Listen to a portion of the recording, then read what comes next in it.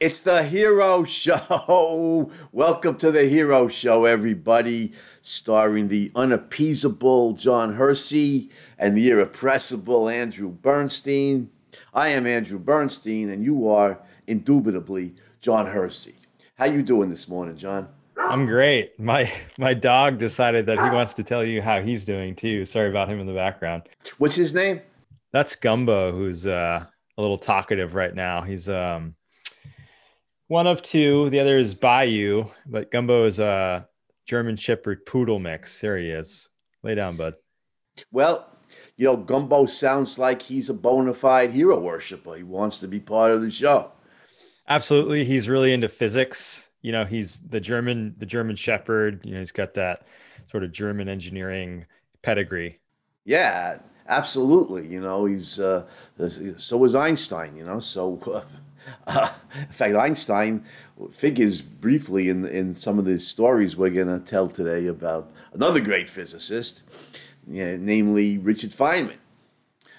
So I hope you know something about physics, John, because all of this science goes over my head. Well, Um, I think quantum mechanics was designed to make your head hurt. Um, so yeah, let's just say at the outset that neither of us are physicists, and we won't go into the nitty gritty, but we'll try to relay some of it the best we can. yeah, yeah. I mean, when we discussed Isaac Newton, we had a genuine physicist on the show, right, Lawrence Gould, to help us with that. But today we'll just muddle through on our own. Feynman, Richard Feynman, of course, a fascinating character as well as a brilliant scientist. His dates were 1918 to 1988. Died, relatively young, was just short of his 70th birthday from some form of cancer, wasn't it, as I recall? Yeah, a rare form of cancer, the name of which escapes me now, but I was excited. I think this is the second year in a row that I note and then forget about the fact that I feel so honored to share a birthday with Richard Feynman, born May 11th, 1918, as you said. And, he would be the first to say that horoscopes and that junk is just trash. It doesn't mean anything. In fact, in one of his lectures at Cornell in the Messenger series, he talks about how we've got all this great science and still people are using it to tell the same myths that they have for 2,000 years. But Yeah, anyway, yeah. Well, he married Arline Greenbaum, who we'll discuss on June 29th, which is my birthday. So we have a we for whatever this is worth, we have some personal connection to Feynman. But the thing that interested me, he's from New York, from Queens, and went to high school. interests you. Yeah, he went to Far Rockaway High School, and he spoke like one of the cool kids. He had a New York accent, and somebody said Feynman spoke like a bum, but but yeah, I know a bum like that. yeah, well, he talked good, as they would say in my native Brooklyn, and although people didn't find out at first because he was a late talker. He didn't start speaking until he was like 3 years old, or maybe even past his third birthday. Oh, I didn't know that about him. That's so interesting. Of course, we talked about Thomas Sowell on the show, who has done some work on this and had theorized that late talkers talk late because at the early stage they're putting all their brain power into sort of spatial reasoning and things like that. And that would make perfect sense for a guy like Feynman. Yeah, yeah. In fact, when he took these various entrance exams to prestigious universities like Princeton, he would absolutely crush, the math physics part of it. Get perfect score, I think, at Princeton, which was he might have been the only person or maybe the first person to do so, but did not do well on the verbal portions, in English and history, and subjects like that. I suppose those fields just didn't interest him, and he just never, pay much attention to it. Yeah, it's funny. He said that he was lopsided. He was very one-sided. He put all his time and attention into science. And he said something like, I have a very limited capacity and I put it all in one particular direction. Yeah, right. Well, his IQ test showed at 125, which was high, but not, not genius level. And various people have commented on that and said, well, he wasn't really so great at humanities stuff and verbal portions of the test. But if you just look at the math, the math science portions of the test, he absolutely crushed it. And you can say he was a genius in that field. I think his achievements, his well-deserved Nobel Prize in physics certainly show that. Anyhow, so he talked good, which I'm very happy to relate. His father, even though he was a late talker, his father evidently encouraged questioning and challenged, that you should challenge orthodox thinking. The family were Jews, but I don't know that his parents were very observant. Yeah, in fact, his family didn't observe Judaism, and there's this great story that really illustrates the irreverence that his father infused him with at a young age. He sat him on his lap, and maybe he didn't sit him on his lap, but anyway, they were sitting there looking at a newspaper or a magazine together, and he pointed at a picture of the Pope and a bunch of people that were bowing down before him, and he said, "Look at these people. What's going on here? That's the Pope. What's the difference between him and these other people? Epaulets, uniform. That's the only difference." He just thought it was ridiculous that people would venerate somebody, and there's really, no real difference between one human being and another in any metaphysical or meaningful sense. Right, right. And like you said, Feynman was very young, and he described himself as an atheist. He was disappointed, he said, with the Talmud and these Talmudic scholars, with these rabbis who studied the Talmud so carefully, as he put it.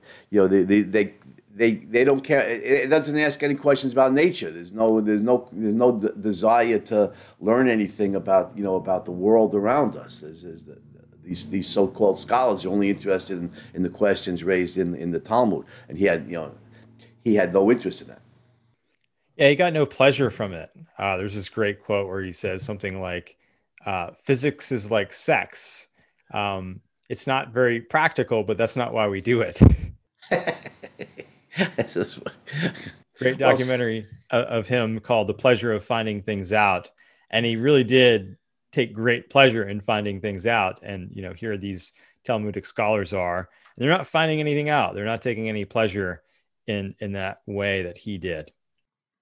yeah, and then they're not right. They're not concerned with understanding nature, as he put it, which is the insight of and the line of a real scientist. Wanting to know how things work. While we're talking about scientists, we should mention his younger sister Joan Feynman, because she's already come up on the Hero Show. We've already discussed her briefly when we were discussing Cecilia Payne. It's a fascinating story, because I think she was 9 years younger than Richard, and her interest in science was kindled evidently when he dragged her out of bed one night and across to a nearby golf course to observe, I think it was a lunar eclipse. And it got her very interested in science.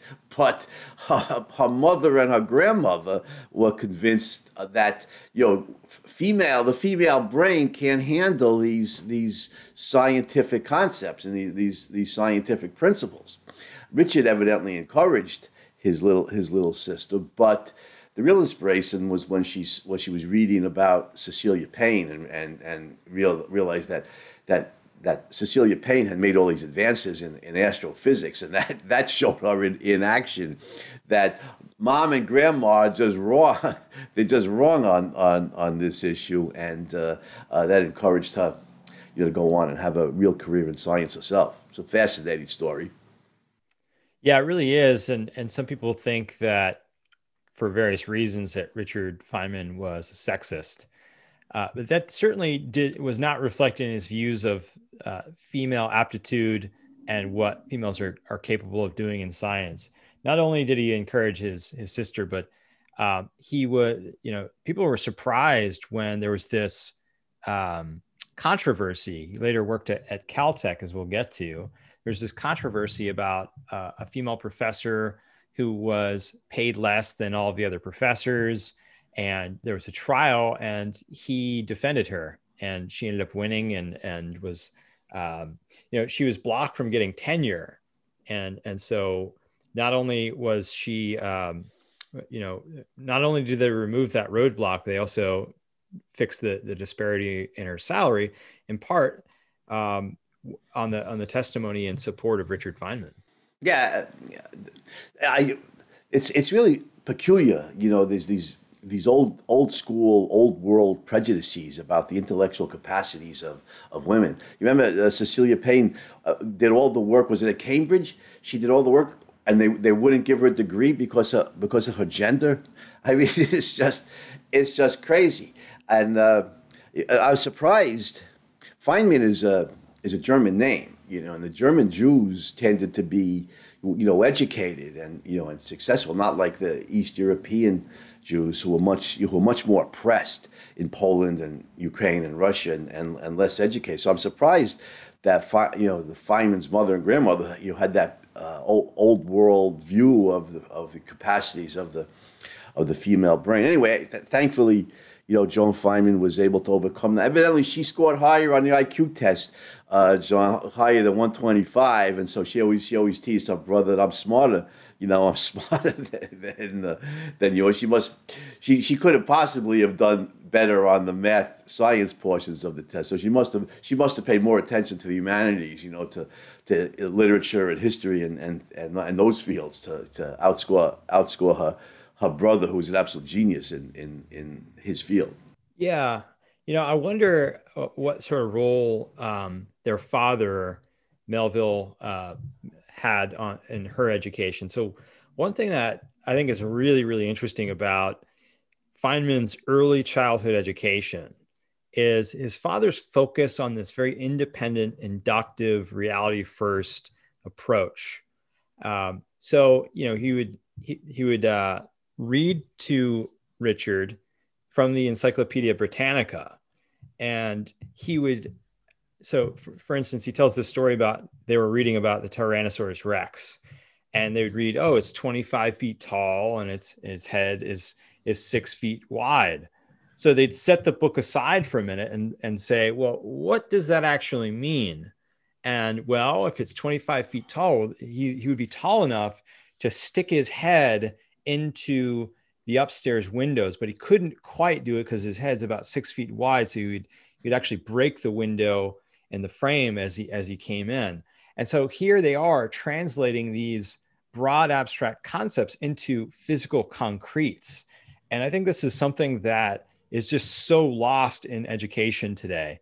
There are people who have, obviously we've talked about progressive educators who have this idea that the focus should be on socializing the child. But then even the better educators think, well, what you're really doing is building this web of logic. And that misses the key point that Feynman's father didn't miss, which is this web of logic has to be tied to something, has to be tied back down to reality in the form of evidence, in the form of concretes. And so Feynman, from a very young age, was training his mind in thinking in very concrete, inductive terms. And I think that this makes all the difference. I mean, there's the late talking portion of this that I'm just learning as well, which is really interesting. But then there's the fact that he is learning how to think in a reality first manner from a really young age. And I wonder how much his sister got of that. I wonder how much Joan got of that from their father. Yeah, I don't know. I don't know if he shared, his wife and the mother and grandmother's view that that's not science isn't for girls. I don't know if he did or he didn't. But yeah, you're right. That's you're talking about education. Even the people who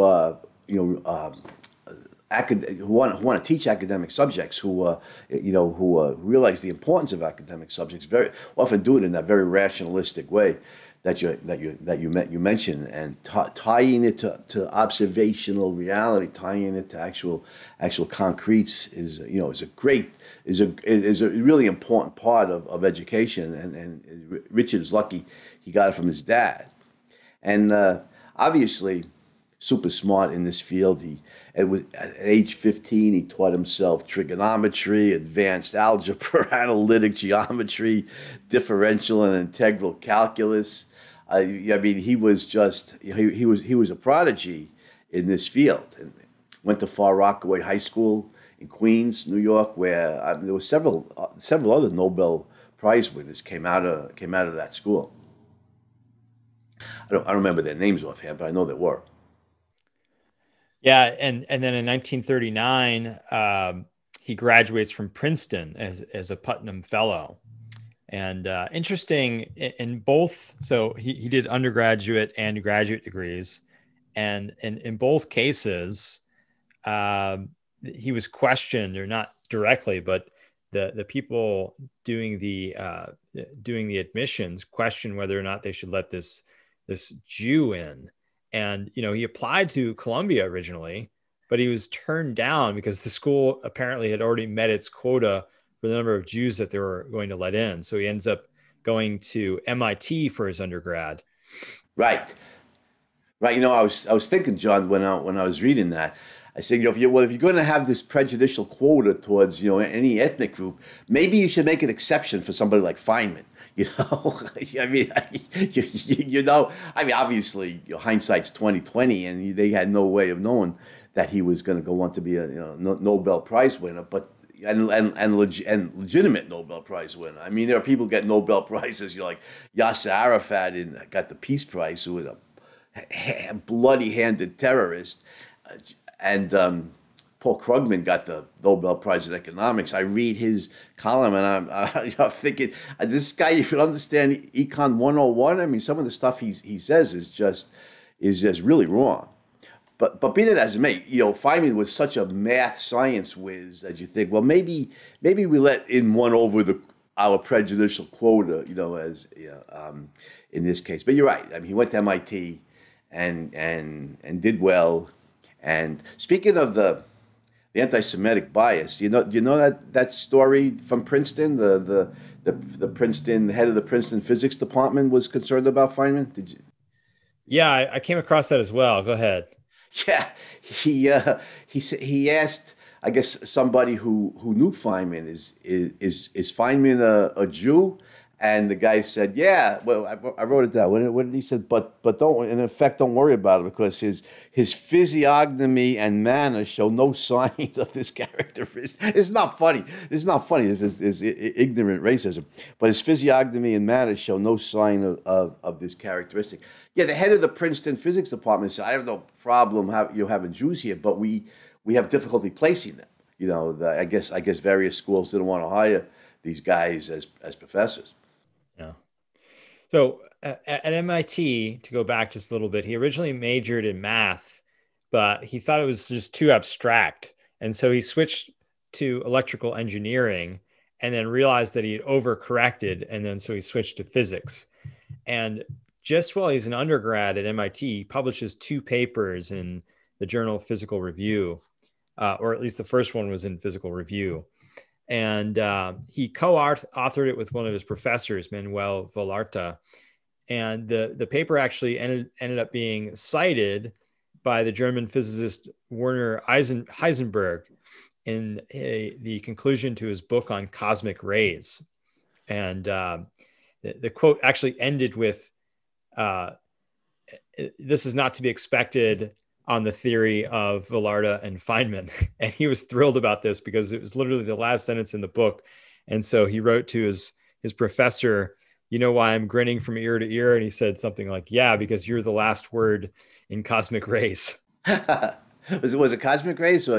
Was it cosmic rays? Was that what it was about?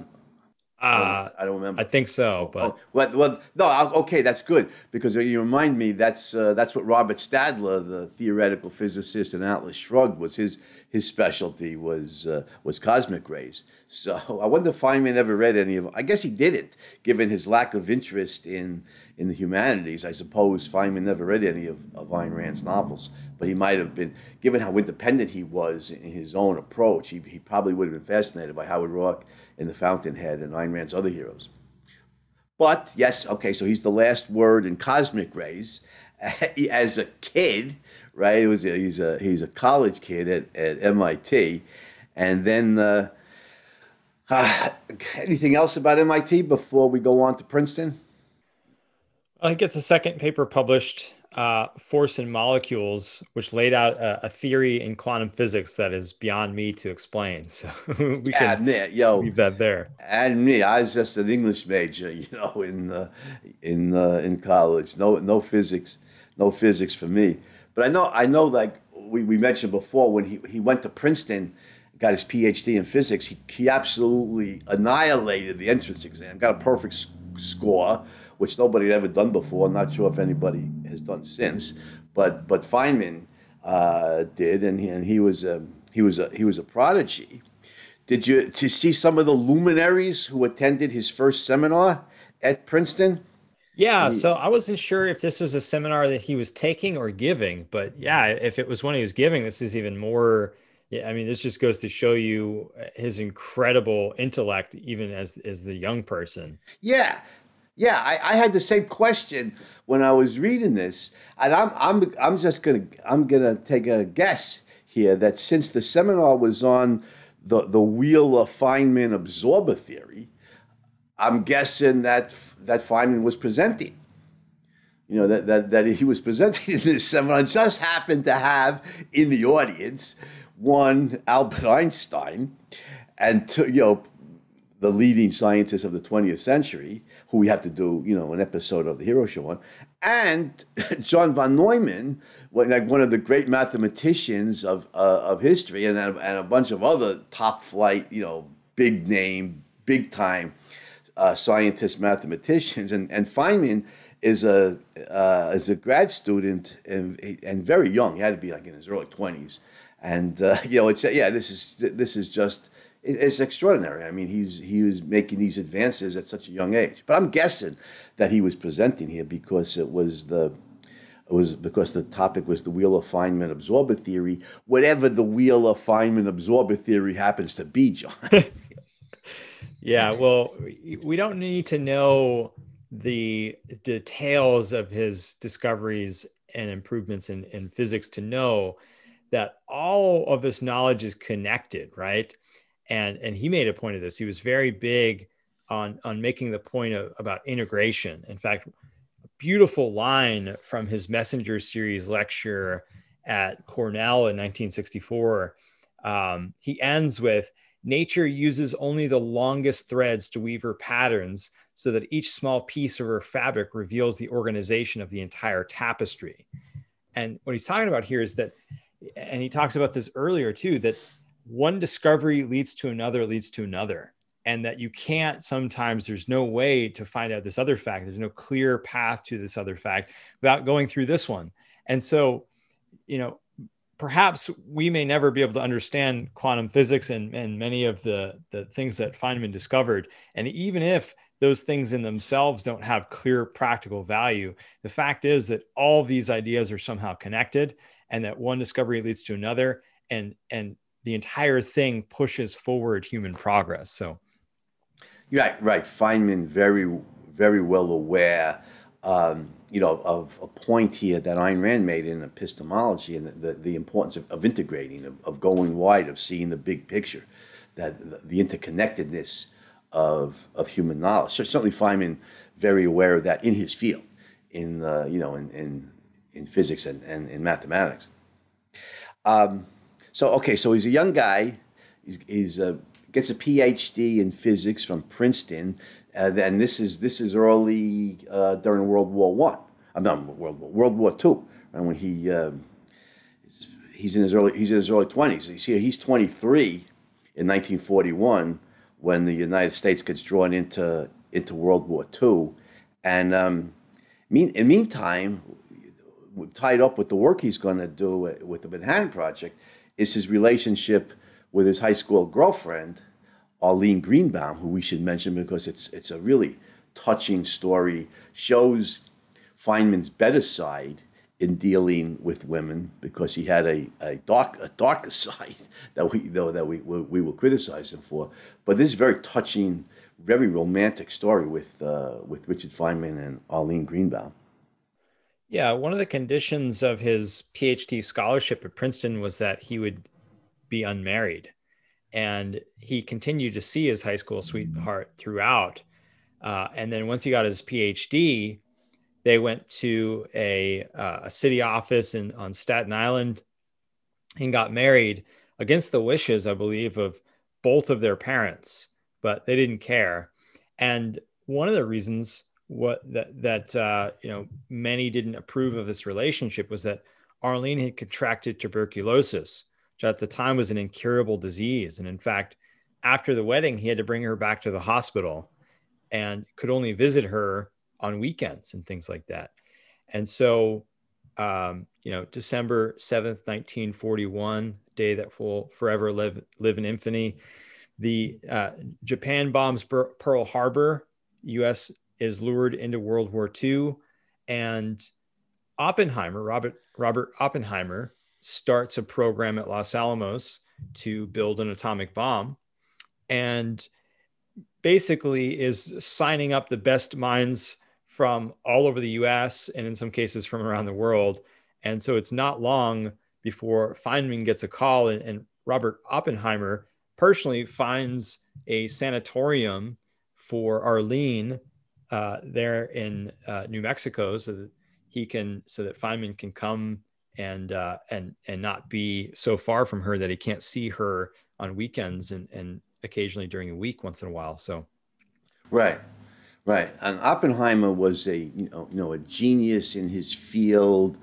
Unfortunately, had ties to communists. In fact, the FBI. We know today that the FBI had him under surveillance, and he had joined the Communist Party.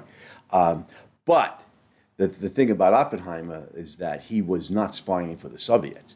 So, the Manhattan Project was rife with Soviet agents, and we know that's how, the Soviets eventually got the bomb. But Oppenheimer was, brilliant scientist. He was charismatic.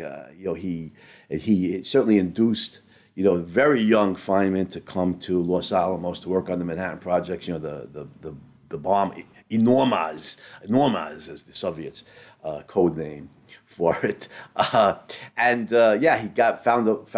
Oppenheimer himself found a place for Arline Greenbaum Feynman in a sanitarium there, and so the sad, it's a sad, very touching story how much they loved each other, but tuberculosis unfortunately could not be cured back then, and she passed away at this very young age. Yeah, Feynman was with her when she passed, and he didn't really know what to do after, and so he threw himself into his work. And he did a lot of things at Los Alamos for the Manhattan Project and at Oak Ridge National Lab in Tennessee as well. But most of them were sort of like odd jobs. He led a team of human computers. He devised systems for using punch cards to do calculations. He did some figuring on numbers for fission bomb yields, stuff that I don't understand, obviously. But apparently he was not a major player in this project. And at some point he's sent away to Oak Ridge in Tennessee to set up a safety protocol for them because they were handling enriched uranium, incredibly dangerous. And so he goes there and sets up the safety protocol. And when he comes back, Niels Bohr, another great physicist, often seeks him out for conversation because he knows that Feynman is one of the only people there that's not so awed by him that he won't question him and push back on his ideas. and be for him what psychologists today call a challenge network. Somebody who's going to Right. question your ideas, like a great example, Orville and Wilbur Wright, who talked about always, scrapping, but never really attacking each other, just pushing back on their ideas and getting each other to think harder and better. And so Feynman played that role for Niels Bohr. Right. Uh, and from what I understand, Bohr, Feynman said that he respected Niels Bohr. Niels Bohr's a giant, in the field, and Feynman said Feynman's still a young guy. He's in his 20s. Excuse me. Feynman said he respected Bohr, as much as anybody. But he said once I got talking about physics, all the social niceties went out the window, and I just hammered away on these points. And evidently Bohr, like you said, came to him for pushback on his ideas, but he never warmed to him personally, perhaps because Feynman could be abrasive, and when he was disagreeing with somebody. But anyway, Bohr, you're right. Bohr came to him for that kind of pushback, even if Feynman wasn't like a master of personal etiquette in his dealings with people when he disagreed with them. But also going back to Los Alamos, John, Feynman had a penchant for safecracking. He was he was fascinated by it, and he was cracking safes and stuff. The Manhattan Project. I mean, you talk about audacity. This is we're talking the highest level of of secretiveness. Although we know today U.S. security at Los Alamos was pretty bad. There was a bunch of Soviet agents that were spying on the project. But this is the Manhattan Project. This is World War II. The country's fighting for its life. There's extreme danger. You figure at least you'd be worried about Nazi spies, if not Soviets, because Soviet Union ostensibly an ally during World War II. Here's Feynman's cracking safes and showing that there were security lapses, and it's amazing that he didn't get arrested and sent to Leavenworth, for this audacious stuff that he was doing as a kid, junior scientist during the Manhattan Project. Yeah, he really is just being a kid, and one of the things we should keep in mind, he's in the middle of the desert. There's nothing there for entertainment. Here's this guy that loves numbers. He thinks about math from like the time he wakes up till the time he goes to bed. So what's he going to do for entertainment? He's going to mess with his friends and play pranks on them. So he's cracking their safes and uncoding their locked drawers and things like that. In one instance, he took out some classified documents and left a note. Guess who? It's just this would be like a playful prank if you pull it in on your colleagues in the physics department at Princeton University in the midst of the Manhattan Project during World War II. It's a little dicier. It's a little more audacious to do something like that. It was risky, and it really did come back to bite him to an extent, because Klaus Fuchs, who was one of these Soviet spies, had grounds to sort of point direct suspicion toward Feynman. Right. People had figured out that Feynman was this safecracker. He's grabbing these documents and stuff. Well, what's he doing with them? So yeah, it did come back to bite him. And in fact, later in his career, he would sort of, I wouldn't say flee, but he'd leave the U.S. in part to sort of get, take the heat off him for a while. So.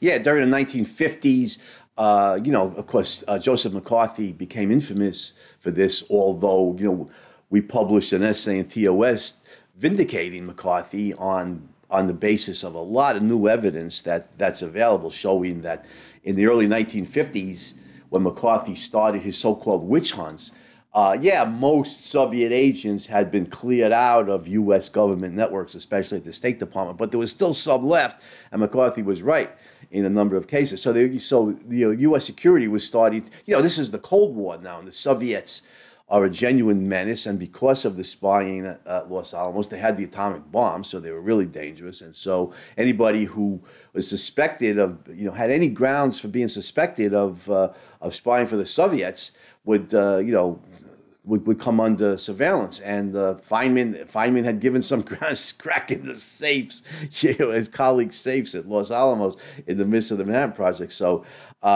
some suspicion. And by the way, I mean, Feynman had a bitter divorce with I forget her name, and but his ex-wife wrote a letter to the FBI, I think, pointing the finger that Feynman's a suspicious character. I may get him under surveillance. So, yeah. Yeah, and one more stick of evidence for this sort of suspicion that he had communist sympathies, and I don't know. I haven't really looked into if this has any real grounds, but supposedly he was planning a trip to, an autonomous communist government within the Russian Empire around the time of his death. And it never came to fruition, but his daughter went or something like that. So I'd be curious to know because, we don't. I mean, he was a genius, and perhaps he did have communist sympathies. Perhaps that will come out someday. But from the evidence that we do have, I think it's definitely arbitrary to say that he was, in fact. No, there's no smoking gun here, but several people did accuse him of it. And if this, plan for travel was true, then it certainly raises the question of why he would want to go to this communist small town or whatever it was in Russia. Well, if that was near the time of his death, then that was 1988.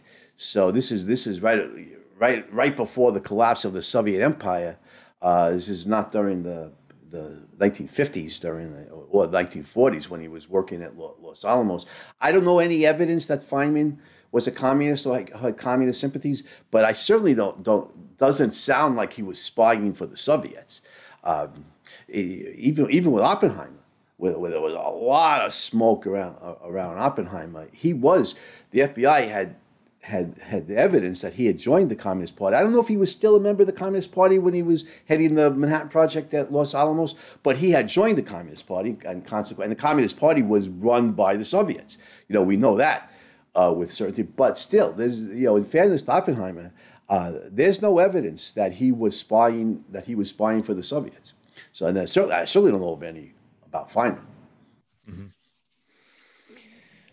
So, spent several years at Los Alamos, and in 1945, on the recommendation from Hans Bethe, who's his superior at the Manhattan Project, gets a teaching job at Cornell in Ithaca, New York, and heads up there to take over. His father dies shortly before, and of course, his wife died. And so at this point, he's extremely depressed. He's not really all that focused.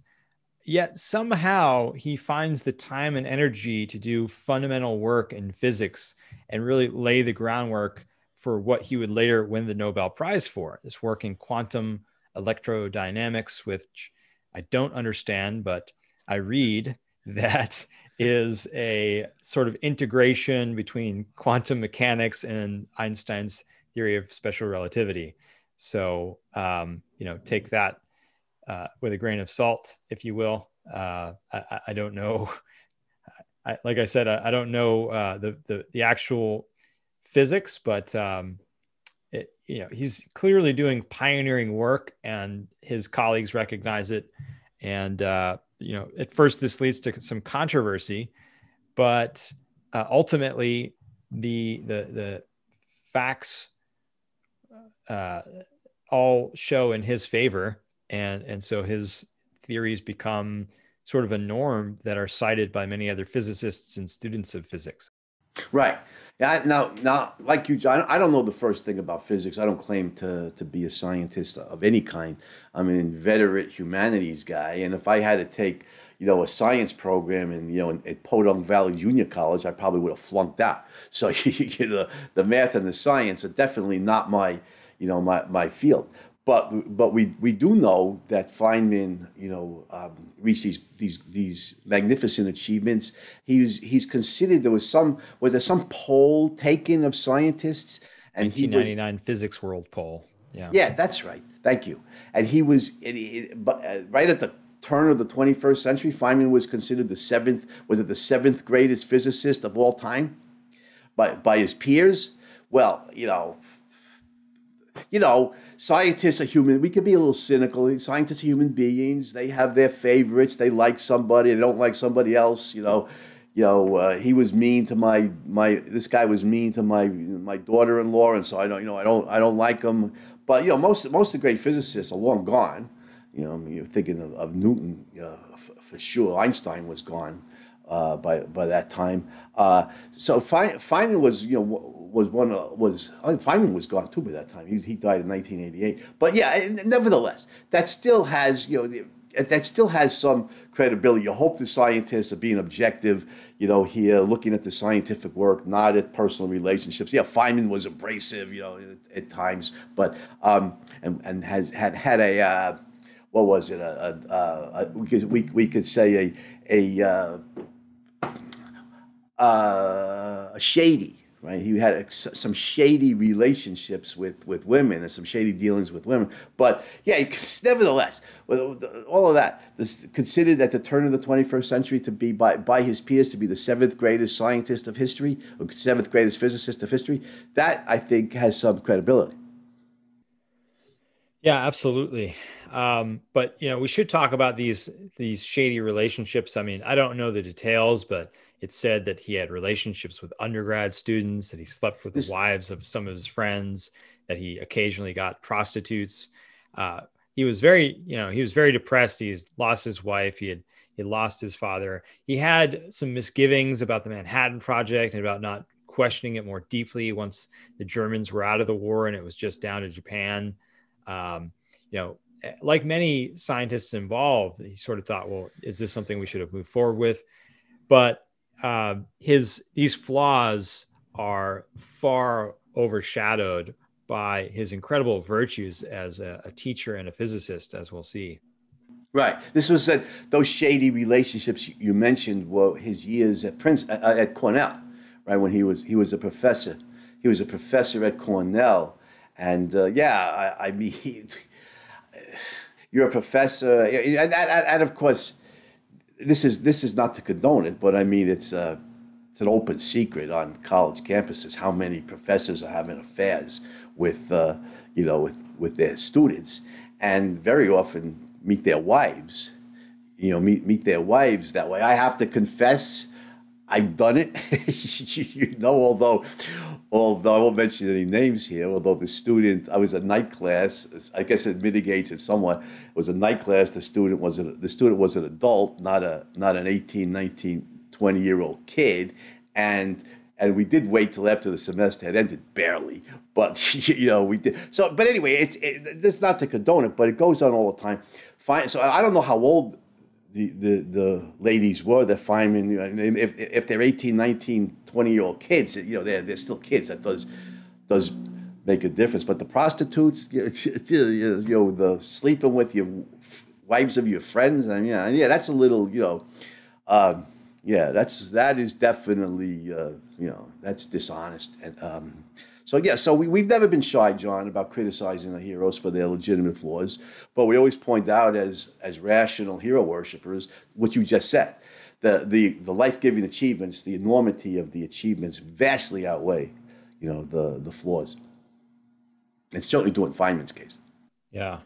And so, while he's at Cornell, he's doing this groundbreaking work in quantum electrodynamics, and he attends in 1948 a conference called the Pocono Conference with a lot of other big name physicists. Paul Dirac was there, also named on this 1999 poll. He was, by the way, named number 5. Julian Schwimmer, who Feynman, along with one other physicist, Shinichiro Tomonaga. Whoa, you talk good, John. That was impressive. That was impressive with the Japanese name. The three of them, if I didn't butcher that, the three of them shared the Nobel Prize in 1965. But the road to that is pretty interesting. So at this 48 conference, he presents his work in quantum electrodynamics, or at least the beginnings of it. And he's using his own form of notation called Feynman diagrams, something he'd come up with his own language, essentially, for communicating fundamental concepts in physics. And he was the only one familiar with it. So he really confused and confounded his contemporaries. and somewhat alienated some of them. Paul Dirac and Niels Bohr both were there and raised objections to Feynman's approach. I think Edward Teller did also, right? The father of peacetime atomic energy. I think Teller also had objections to it. Yep. And so several of his contemporaries, just didn't think that he was on the right track. And Freeman Dyson, who, later became a great physicist as well. He was Right. there too. And with their blessing, he soon published a paper that integrated key ideas from Schwinger's hypothesis, from Feynman's, and from Tomonaga's, and really showed a way forward. Dyson himself considered Feynman's to be the best and simplest formulation. And Feynman, over the next several years, between the time of the conference in 48 through 1951, goes about publishing the series of papers explicating his views on the subject and showing their applications. And then students began using these Feynman diagrams and citing his work. And then soon a computer application is created for computing with them, which gives physicists this whole new extraordinary boost in power. So, although he's restless at Cornell during these years, he's doing some pretty shady stuff. Despite all that, he still manages to get this fundamental work done in quantum mechanics and quantum electrodynamics, for which he's later awarded the Nobel Prize. Right. It really kind of boggles me that, you developed notations, this new approach that confounds like the leading minds in the field. We're talking some real heavyweights, Niels Bohr, Edward Teller, people like that. And it's like beyond them to initially grasp it. That speaks to you being quite an innovator in the field. And Feynman certainly was. What year did he win the Nobel? Was it 65? Yeah. All right, so he's 47 at that time. Was he still at Cornell in 65, or had he moved to Caltech by that time? So in 51, 52 is when. So in 49, the Soviets get the atomic bomb, or they detonate one, and this generates a lot of suspicion about espionage in the Manhattan Project. And Feynman, around this time, has a sabbatical and elects to take it in Brazil. So he goes to Brazil and teaches there for a couple of years. And then in, I think it was 52 or 53, he's lured to Caltech. He doesn't go back to Cornell, and he spends the rest of his career teaching at Caltech. And so in 65, that's where he was. He was at Caltech. Okay. Yeah, I know he spent many, many years there. And by the way, we should point out the espionage at Los Alamos and the acquisition of the Soviet acquisition of the bomb and the detonation in 1949 has real world consequences, because we know today that Stalin, who was like puppet master with the North Korean regime at that time, Stalin, the North Koreans were ready to invade South Korea. Stalin would not give the go ahead until the Soviets had successfully detonated the bomb, because he was afraid of American nuclear intimidation. Once the Soviets had the bomb, then the bloody disastrous Korean War is launched. So there's these kinds of despicable acts of espionage have powerful and devastating real world consequences. But anyhow, I very seriously doubt, like I said before, that Feynman had anything to do with spying for the Soviets. At least there's no evidence. There's no evidence for that. So he's at Caltech, wins the wins the Nobel Prize for physics. Sounds like very deserved, and is there for the next 23 years of his career till his untimely death in 1988. And I don't want to skip over decades if there's things that you want to mention, but I can remember him, with in the investigation, the congressional hearings on the Challenger explosion. This is near the end of his life when he was on that committee. But there may be things. Did you want to mention things between 1965 Nobel Prize and the 1986 hearings on the Challenger explosion? So, some of the things that he's best known for happened between then. So, in 1960, Caltech approached him and asked him to start reviving or recreating their physics curriculum. And so, with a couple of graduate students, he starts turning some of his lectures into books, into resources that other people can use. And so, in the early 60s, he puts out what are still available for sale, these great references on physics for learning for people who don't really have a physics and math background, called the Feynman Lectures on Physics. And then in 64, he returns to Cornell, where he'd worked for a while. And he gives, so there's this series of lectures that began in 1924 called the Messenger Lectures. It's always given by a prestigious leader in a given field. And probably the most famous of all the Messenger Lectures series was the one that Feynman gave in 1964. They were recorded. It was titled The Character of Physical Law. And it's a 7-lecture series that you can go on YouTube today and watch. And you get to see this incredible mind at work. And not being a physics math guy myself, I have trouble keeping up with some of it. And I can't vouch fully for the effectiveness of his teaching methods. He was a little scattered, but when you experience firsthand a mind that powerful, you really can't help but be inspired by him. And you just get to see what his students got on a regular basis. And to see that kind of mind at work would light a fire under me, I know, if I were in that field, to get better and better, because he's just doing these incredible things and he's explaining very big concepts in ways that are humorous and simple, easy to retain.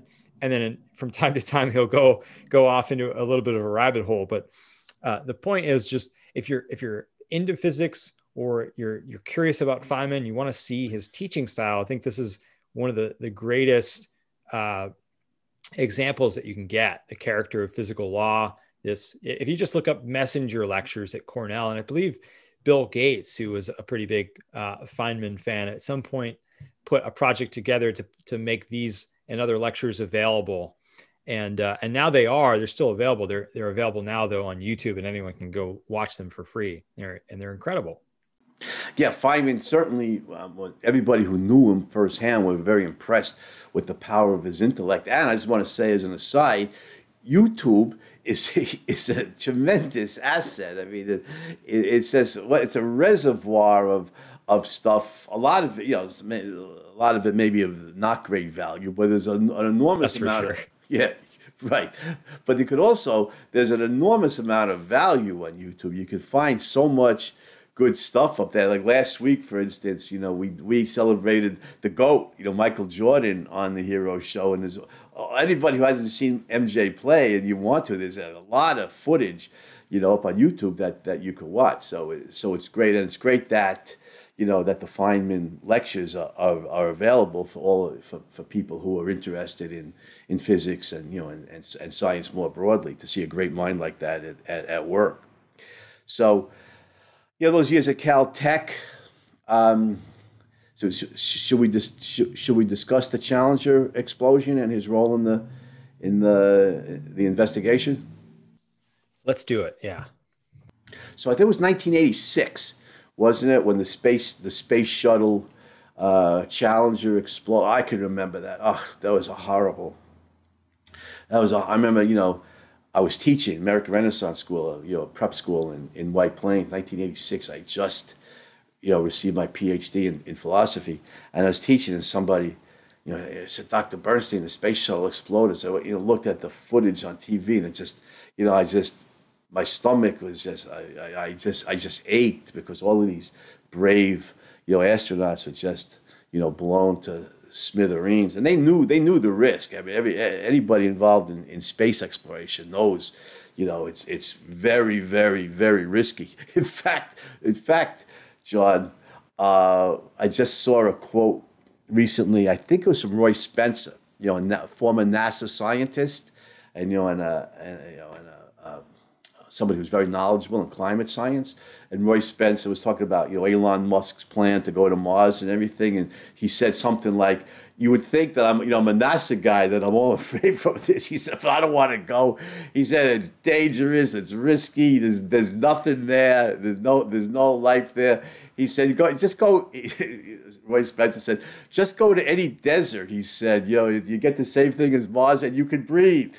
So space exploration is risky, without a doubt. Everybody involved in it knows that, but still, it was a tragedy. I really hurt when I watched that footage. Well, I think it certainly was. And I think that everyone involved knew that there were risks, but I actually don't think that they knew the extent of the risks. And this was one of the things that really peeved Feynman, really pissed him off, because not only did they have astronauts, but they also had Krista McAuliffe, who, if I recall correctly, was a school teacher, who they had brought into this project, recruited based on these false estimates of the shuttle's safety. And, it came out during the project, and Feynman noted this, that executives were saying that there's something like a 1 in 100,000 chance of something going wrong, when in fact NASA's own engineers were saying it was like 1 in 200. And so they had this culture at NASA, which, this is a government agency, and it's somewhat unsurprising given that they don't have the same built-in incentive structures that a private organization does, but they were incentivized to get results, sometimes at the expense of having a good vetting process for getting those results and really knowing what was on the line. And so it was a tragedy that Feynman seemed to think, from what I understand, that it was at least somewhat more avoidable than those in charge thought it was. Is that your read of it as well? Yes. And it was I remember with the questions came down to the safety parameters with the so-called O-rings, right? And I think that was part of what caused the explosion, that they had a problem at low temperatures, right? And at the committee hearings on national TV, Feynman, who had a puckish sense of humor, took one of those rings and dropped it in a glass of ice water, right? And to show, if I'm remembering correctly, this goes back to the 1980s. He dropped it in the glass of ice water, at the congressional hearings, to show the deleterious effects of the cold, on this, on the O-ring, and that they should have been more. They should have been more aware of it. Or like you said, it's very possible they were aware of the dangers, and they covered it up. Yeah. The O-rings were less resilient at cold temperatures, and it was an unusually cold day, the day of the launch, and so they did not hold up under launch conditions. Yeah, and as you're rising, through the atmosphere, it's the temperatures up there are a lot lower than at sea level, isn't it? Isn't that right? If I remember my whatever little I know about high school physics. The commission report. So there was an appendix to it that they had tried to take parts of out. And Feynman actually refused to sign it until it was added back in. And he said something like, he said, quote, "For a successful technology, reality must take precedence over public relations, for nature cannot be fooled." And I don't know all the specifics, but he clearly thought that they were ignoring facts. And those facts are that ignorance is what led to this horrible disaster. Right. Yeah, absolutely right. Again, I'm just thinking, I'm on a plane, and I'm looking at the computer screen, and it gives me the outside air temperature is, at ground level it was, 33 degrees, and the outside air temperature up at 35,000 feet is, minus 14 or something. So I'm just inferring from that, as you climb, in altitude, the temperature generally drops. Am I making a mistaken inference from this information on the plane? I get on the planes. I'll buy it. All right. So, well, anyhow, if the O-rings had trouble at low temperatures, then then that's obviously going to be a problem when you're going to leave when you're going to leave on a rocket, leaving the atmosphere. But that's a great quote from Feynman.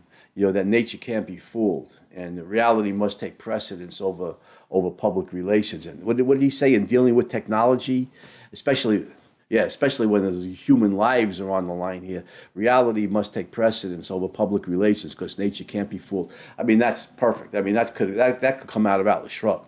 I mean, that could be something that Dagny Taggart said, or John Galt. Yeah, beautiful line.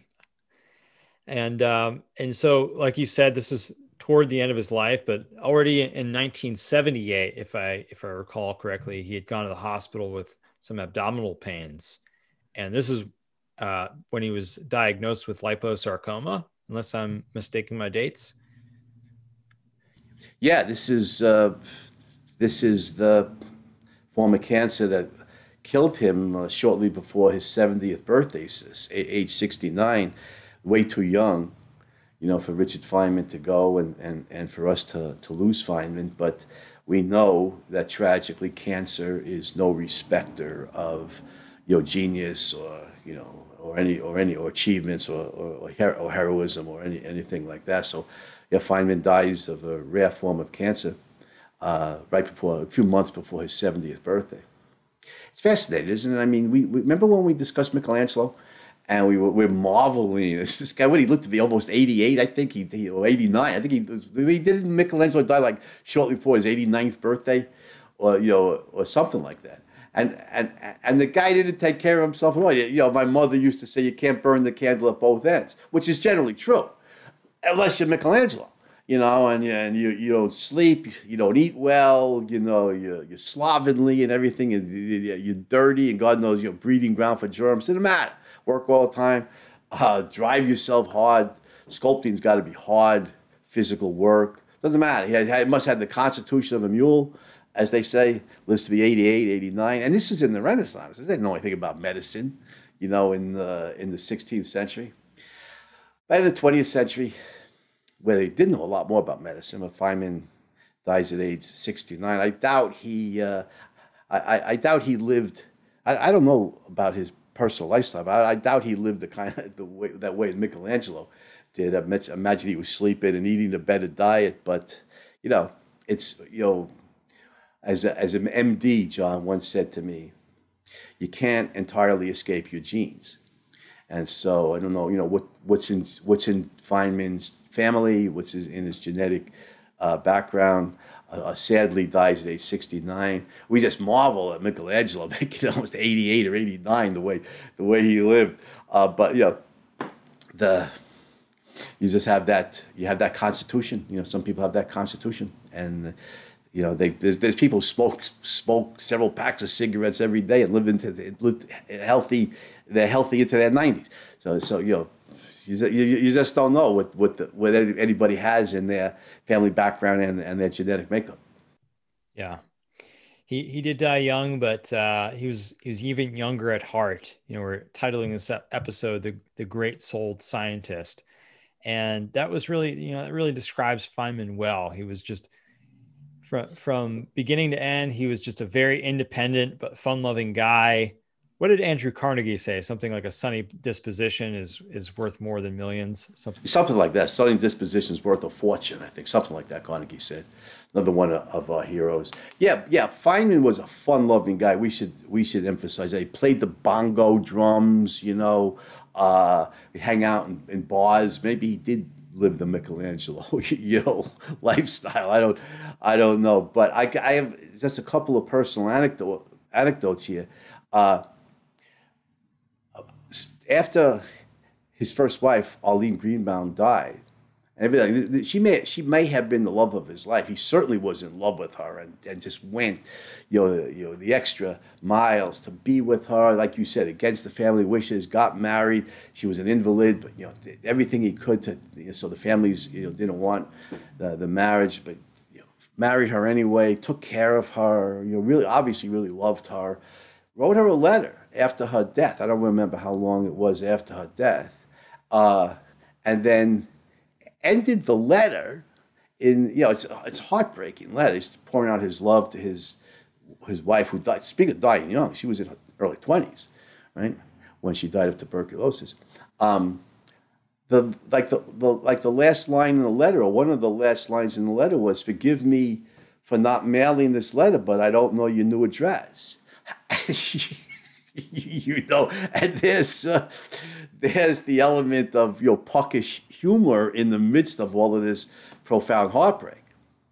Yeah, if you want to have your heart broken, you can read the letter, and it's included in a piece by Lisa Van Dam published at the Objective Standard called "Enrich Your Life with Poetry," and have some tissues handy because it is a tearjerker. Yes, it's a beautiful letter. It's a beautiful letter to his deceased wife. How old was he? How long after her death did he write that? Do you remember offhand? He wrote it in 46, I believe, so only about a year, if that. Was that letter like sealed in an envelope and opened at some point? Or I vaguely remember that he sealed it and it was opened after his death. Is that right? Right. Yeah, he put it in a drawer or something and never opened it, but it was found after his death. Wow. So that's 42 years later. That letter was found, and the thing that's striking here to me is I could understand the heartbreak, having been in love, and the woman you love or the man you love, as the case may be, dies so young. It's heartbreaking, but that's still that Feynman sense of humor at the end. I don't know your new address. I mean, it's so distinctive to him. Yeah, and his last words, I think, are just as irreverent. Well, before we get to his last words, let me tell a story here. Because I was speaking a personal story. I was speaking before about when I was teaching in American Renaissance School, this prep school in White Plains, when in the 1980s, when I was like in grad school. And one of my students, I'll mention his name, why not? He was a great guy, a really smart kid, not kid anymore. This was 1980s. Alan Price, very good student, got accepted at Caltech. A really good kid. Not, like I say, that was 1980, so he's certainly not a kid anymore. Goes to Caltech, meets Feynman, and he's starting a band. Alan is, and he invites Feynman to play the bongos in the band. And he told me that Feynman's response was, he says, "I would love to, but I've been diagnosed with cancer and I'm dying, so I can't." I said, "Oh my God!"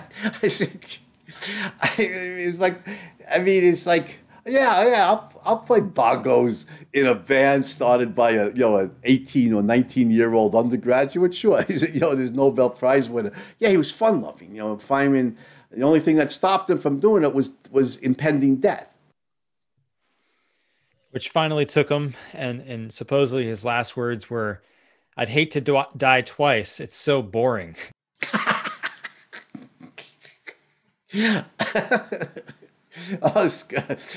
Feynman was one of a kind as a scientist. Everybody could read some of the personal memoirs he wrote. What was it? "Surely You're Joking, Mr. Feynman," is one of them. And why do you care what other people think? Right.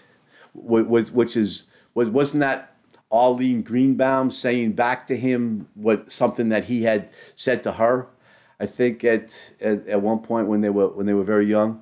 I hadn't heard that story, but it definitely wouldn't surprise me. Yeah, I'm not sure. I've heard it, but yeah, it fits. It fits his personality, and it's like Memoirs of a Peculiar Character or something like that is the subtitle. He talks about cracking the safe at Los Alamos and stuff, and yeah, he's not your dry, tweedy, wearing his tweed, suit jacket and everything, boring, high level mathematician, scientist, professor. I mean, he was a irreverent, fun-loving kind of guy. And the last words, John, speaking of famous last words, the great Bob Hope, the immortal Bob Hope, the great comedian. We should do a hero show episode. He was a really, not just a great comedian, but he was a real patriot. Always willing to go out and entertain the troops, during a number of different wars. But I think Bob Hope, died at like 103 or something. He was past 100, and his daughter told this story. His daughter was like 80 years old, something like that. Maybe her late 70s at his death, and he's on his deathbed. His wife and daughter are there, and his wife says to him, "Bob," she says, I just realized we didn't decide on an epitaph for you. What do you want on your tombstone?" And in real time, Bob Hope responded, "Surprise me."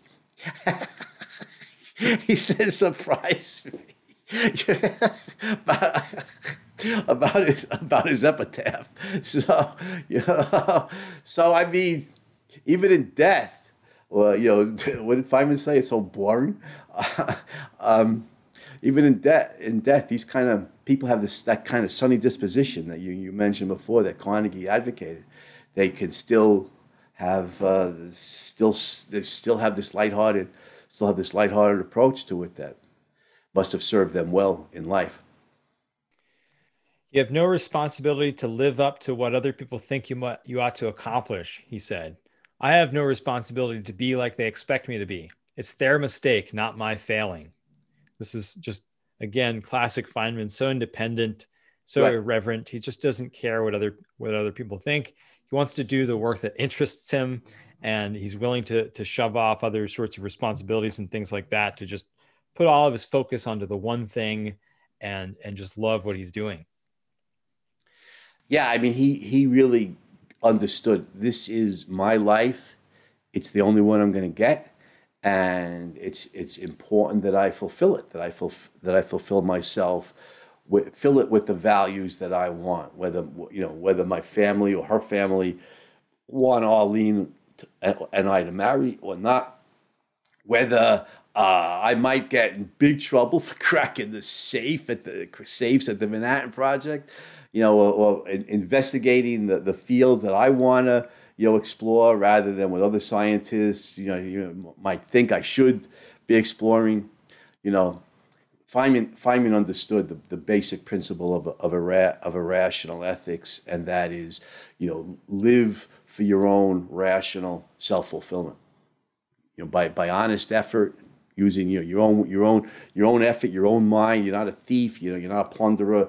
By your honest effort, your own mind, do what you love, and fulfill the only life you're going to get. And Feynman did. The great souled scientist, using Aristotle's term of the great souled man. I think that's perfect for Feynman, despite the shady episodes in his life. I think Feynman.